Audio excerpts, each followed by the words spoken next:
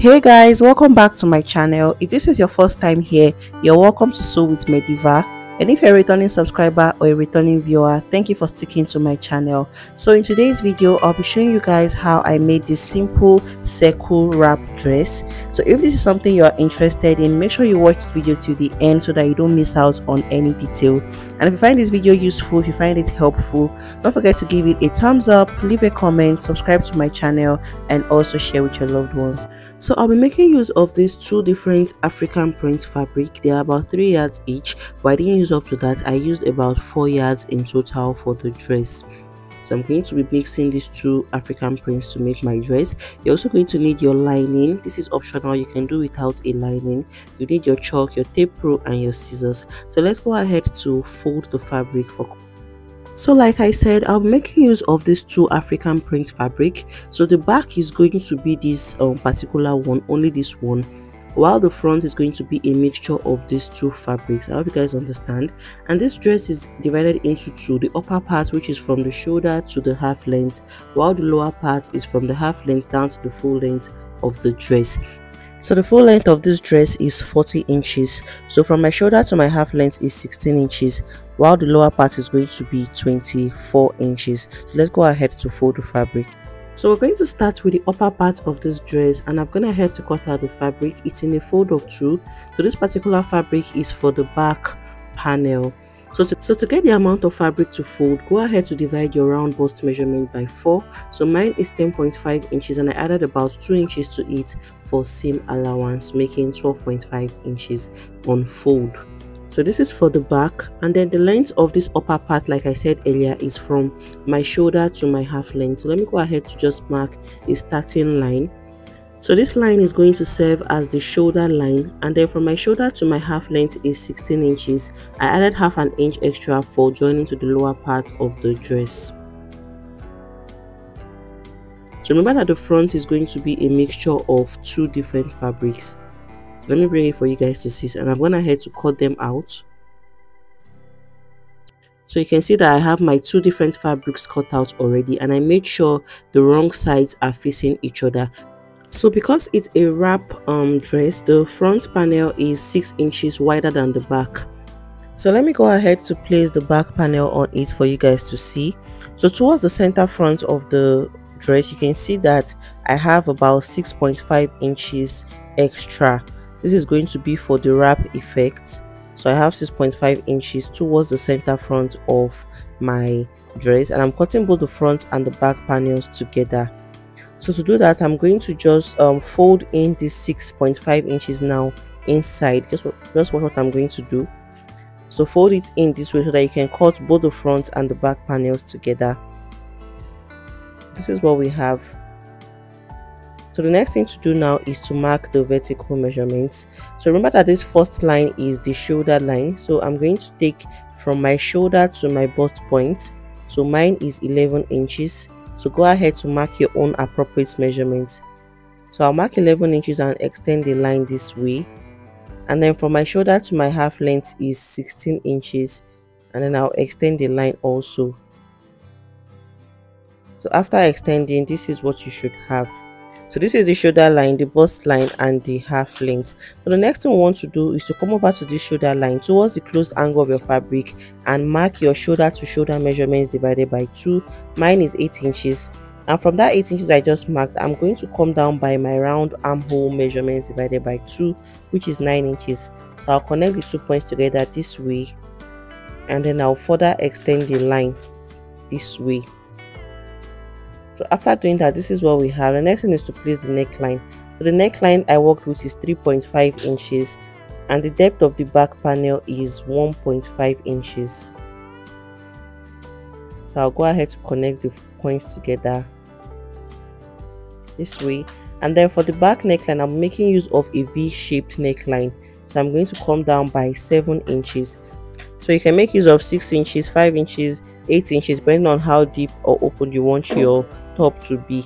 So I'm going to connect it down to the neck wideness this way. So this is what you should have after doing yours. So the next thing to do is to take the shoulder slope. So come over to this line and come down by 1 inch, and then connect it to meet the neck width this way.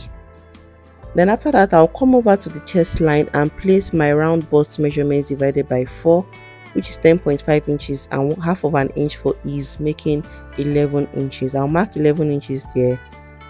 And then I'll take the midpoint of this line, which is 4 inches for me, and come in by 0.5 inches for the front armhole.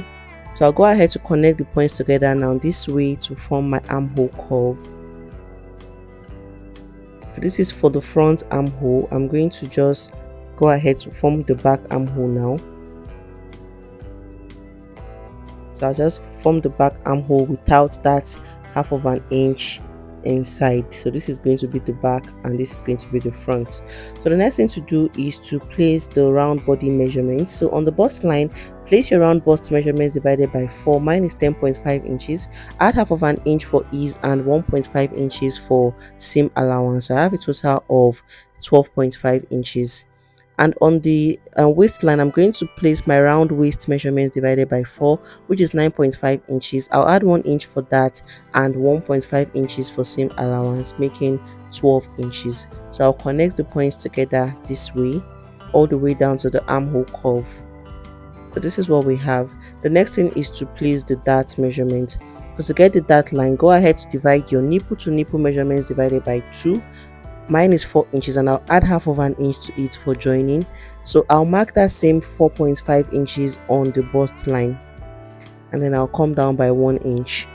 So I'll connect these 2 points together this way, and then I'll take 0.5 inches on both sides of the line, half of an inch, and then connect it all the way up. So this is basically all for the upper part. Let's go ahead to cut it. So before I cut it out, I'm going to add half an inch to the shoulder area because of the shoulder joining.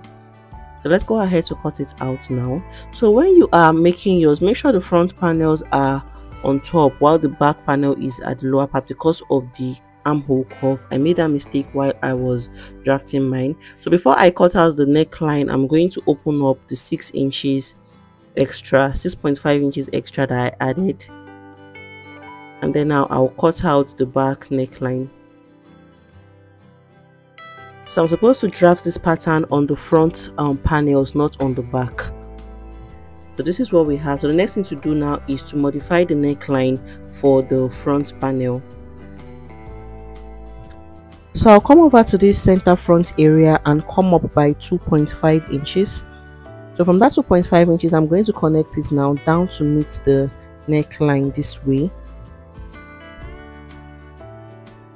So I'll just raise the back panel up and just connect it all the way up this way. So after doing that, this is what we have. The next thing we want to do is to cut out this neckline. So this is why I asked you to draft it on the front panel, not on the back.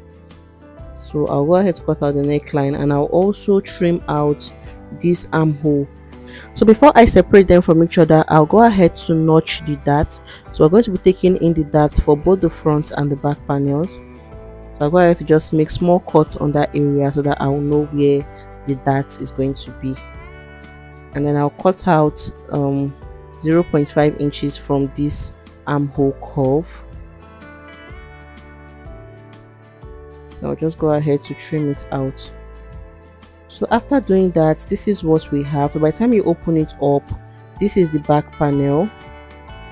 So when you open up the front panel, you can see what it looks like. So we have the 2 different fabrics on each side.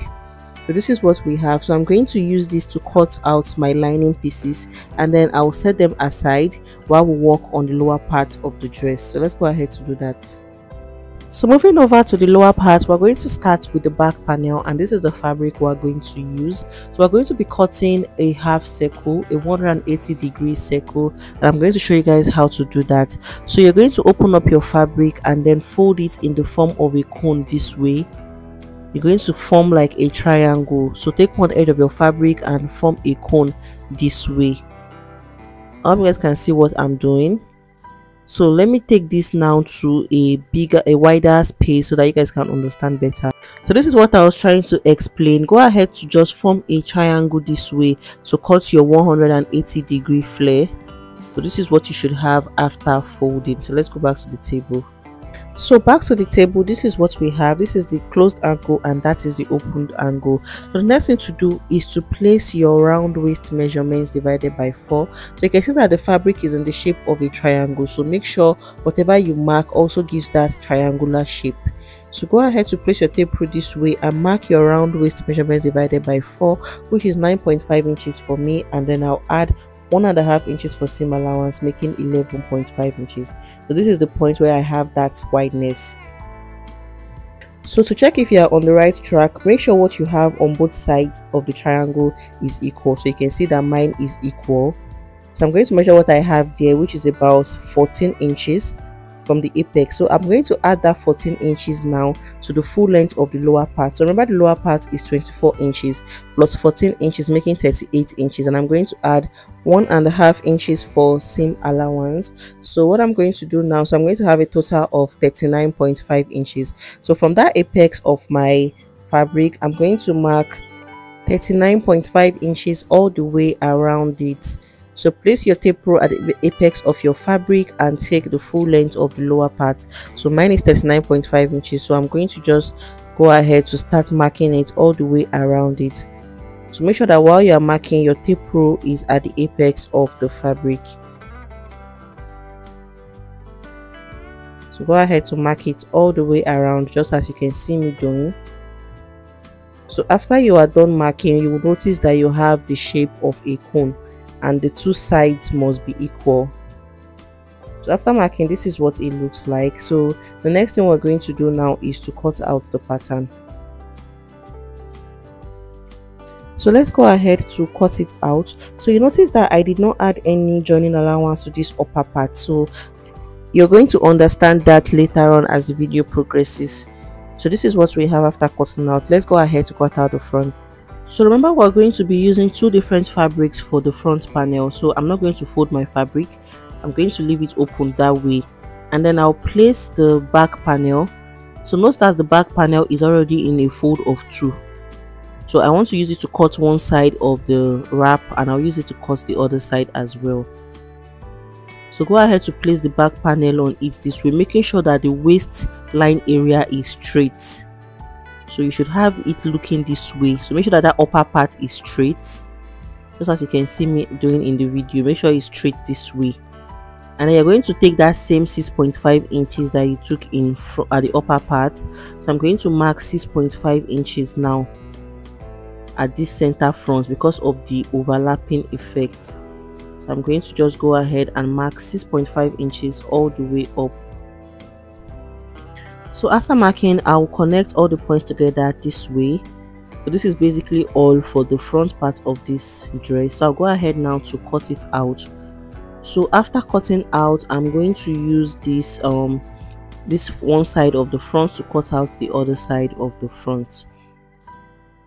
So I have already added the 1/2 inch joining allowance, the one I will use to join to the upper part. I already added it to the lower part of this dress. So this is what we have when you open up. So I'm going to use this so you can see that the front panel is 6.5 inches bigger than the back because of the wrap effect. So I'm going to set the back panel aside now, and I'll use the front panel to cut out the other fabric. So after I cut out the second fabric for the wrap, this is what it looks like. So we have the 2 pieces of the back panel here already. So this is what we were trying to achieve. So I'm going to just show you guys what the back panel looks like.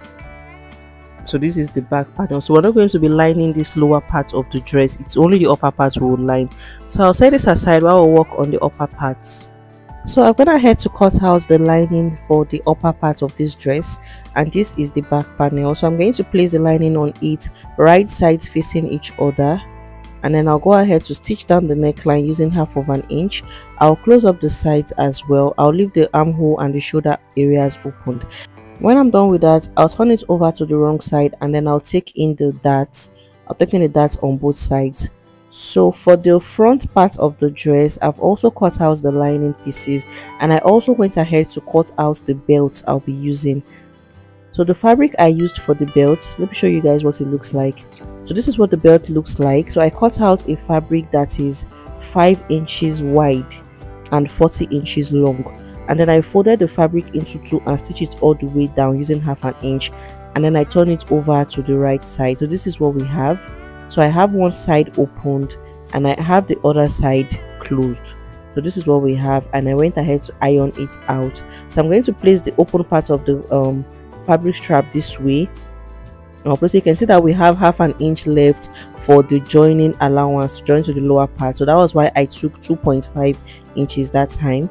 So I'll use my pin to hold it down this way, and then I'll place my lining on it. I'll place my lining on it this way.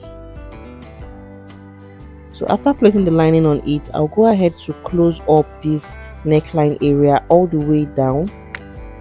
I'll close it up this way all the way down, and then I'll also close up the sides, but make sure the belt is inside before you close up the side. I'll close the side using 1/2 inch. When I'm done with that, I will do the same thing for the other side. I will fix in my belt first. You can even stitch it down if you want, or you can use your pins to hold it down, and then I'll place my lining on it, close up this neckline area using 1/2 inch all the way down, and then I will close up the side. So when I'm done turning over, I will also take in my darts, just like I did with the front. With the back, I'll take in my darts, and then I will show you guys what it looks like. So after I turned over with the lining, this is what it looks like. This is the back part, and you can see the dart intake. I've taken in the dart for the back, and these are the front panels. So you can see how neat it looks. So this is what the wrong side looks like, and I've also taken in the darts. So this is what we have. This is the other one. So they're going to overlap on each other this way when we are done. So the next thing to do is to join the upper parts and the lower parts together. So I'm going to start with the back panels. I'm going to place them this way, right sides facing each other, and then I'll go ahead to stitch it together using 1/2 inch. I'll join them all the way down. So when I'm done with that, I'll do the same thing for the front panels. I'll place them right sides facing each other. So you're going to notice a space at the center front. Just leave it that way and then stitch it down all the way down. Do the same thing for the other side, and then when I'm done, I will show you guys what it looks like. So after joining the upper and the lower parts together, this is what it looks like. So you can see that I have about 1 inch excess towards the center front. This is because we didn't add any joining allowance to the waist, so it made it bigger. So I hope you guys understand. So I'm going to fold in that part now to finish up the edge of my of the wrap dress, the part that is going to be outside and inside. So I'll fold it in and stitch it all the way down. I'll do the same thing for the other side. I'll fold it in this way and stitch it down. So when I'm done doing that, I'll show you guys the next thing to do. So after I folded in the edges, this is what it looks like. So you can see how it aligns now with the upper part of the dress, and this is what the other one looks like. So the next thing we want to do is to join the front and the back panels together. So I'm going to place them on each other, right sides facing each other. So I'm going to place them this way, and I'm going to start joining the shoulders. So I'm going to place them fabric to fabric and lining to lining to get that neat inseam finishing, and then I'll stitch it all the way down using 1/2 inch. I'll do the same thing for the other side, and I will show you guys. So after joining the shoulder areas, this is what it looks like on the inside. You can see how neat it looks. So before we join the sides together, we're going to cut out the sleeve and insert it first. So let's go ahead to do that. So I'll be using the two different fabrics for the sleeve, and I have them in a fold of 2. So to get the amount of fabric to fold, you're going to divide your round armhole measurement by 2. So mine is 9 inches, and I added 1 inch for seam allowance, making 10 inches. And the length of my sleeve is 10 inches, but I'm going to fold in 1 inch at the base to make a total of 9 inches at the end of the day. So the first thing you want to do is to mark your cap's height. So mine is 4 inches. I'll go ahead to mark it out this way. So to get your cap's height, divide your round bust by 12 and add 1/2 inch. And on this cap's height line, I'm going to mark my round armhole measurement divided by 2 plus 1 inch for seam allowance, making 10 inches, and then connect the points this way.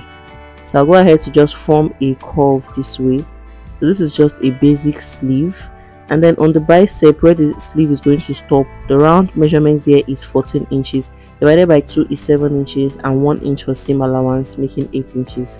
So go ahead to connect the points together this way. This is basically all for the sleeve, and let's cut it out. So after cutting out, this is what it looks like. So I'm going to notch the center point of the sleeve, the highest point, this way. So when you open up, you will have something that looks like this. So let's attach the sleeve to the dress. So to insert the sleeve, go ahead to open up the armhole area this way, and then take the part that you notched, the part of the sleeve that you notched, and merge it to the part of the shoulder joining, and use your pin to just hold it down. So merge it together this way.